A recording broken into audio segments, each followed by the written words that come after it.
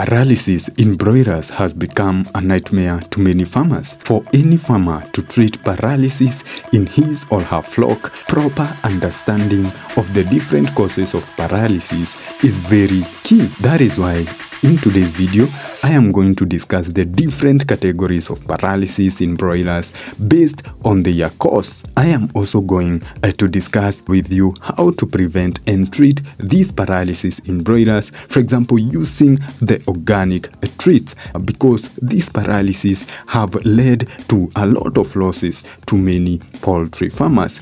Before we continue, if you haven't subscribed to our channels, please take this moment and hit that subscribe button and also hit that bell notification so that you can be notified whenever we post a new video. Make sure also that you hit that like button and tell us where you are watching us from, and if you have any suggestions, any concern, or any topic that you would want us to handle, please leave a comment in the comment section below. The first question that we're going to ask ourselves is, what is paralysis?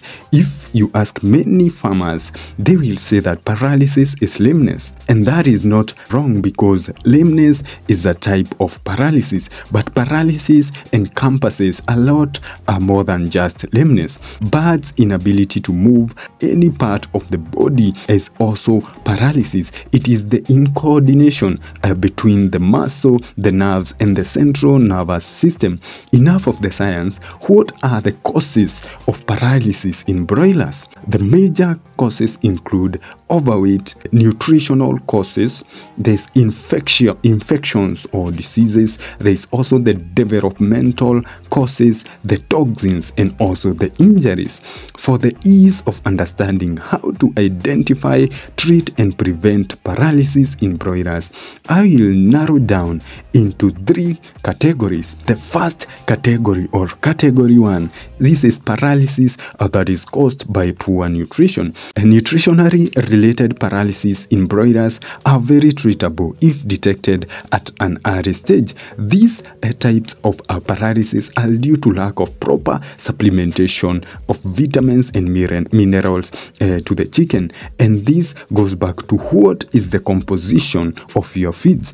Do you buy feeds from a trusted and reputable supplier? Take an initiative to know if the feeds have the required amount of minerals, especially calcium and phosphorus. Calcium and phosphorus are very essential for bone formation, and low levels of these minerals or any imbalance in their ratios in feed will lead to poor bone development, leading to paralysis. For the vitamins, I suggest that you supplement your birds with organic treats, and there is no other place to know about all the possible treats that contain vitamins for your birds apart from this channel, because we have made a lot of videos on organic treats for supplementing to your broilers so that you can be able to boost their growth and be able to cater for their health. Let us get into the second category. This is a category of paralysis caused by infections. Most of the diseases causing paralysis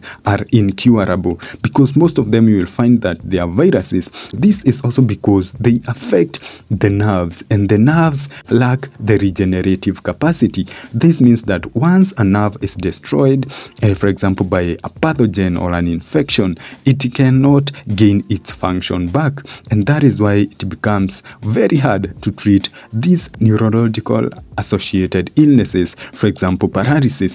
What are we to do then? Number 1 is vaccination. Make sure that your birds are vaccinated against, especially for the Marek's disease at the hatchery, or vaccinate them immediately after they arrive or reach at the farm if they were not vaccinated at the hatchery.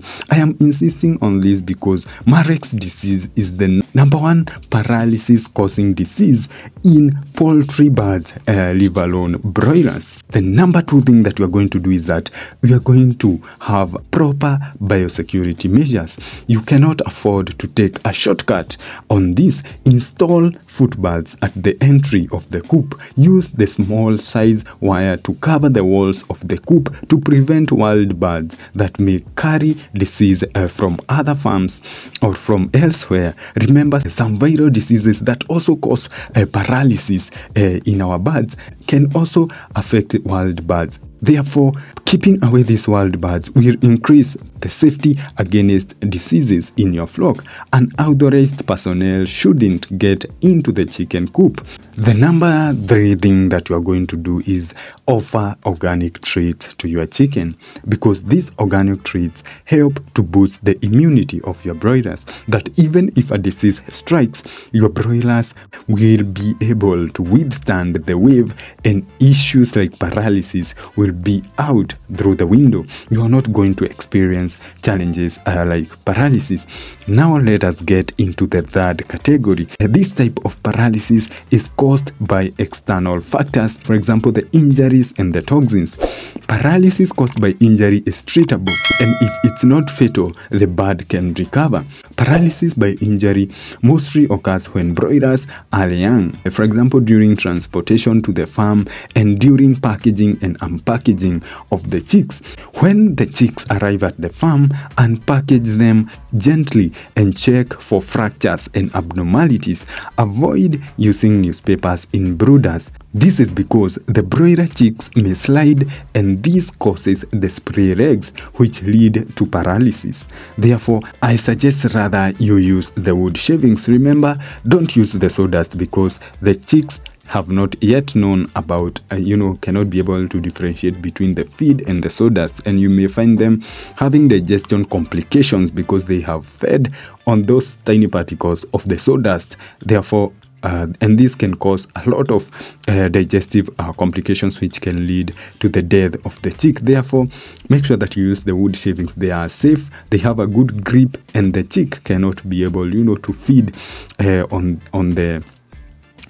the wood shavings. Paralysis by toxins is due to feeding expired or poorly stored feeds. If feeds or feed ingredients are stored in dumpy places, this leads to cases of botulinism and aspergillosis. These diseases are very fatal because their toxins affect the nerves, leading to paralysis. Buy feed that can take you for only 1 month. This helps to minimize the cases of feed poisoning. A feed also should be stored in a dry and cool place. Therefore, make sure that you hit the video on your screen right now, so that you can be able to know the secret feeding strategy for the day-old chick to boost their growth and performance.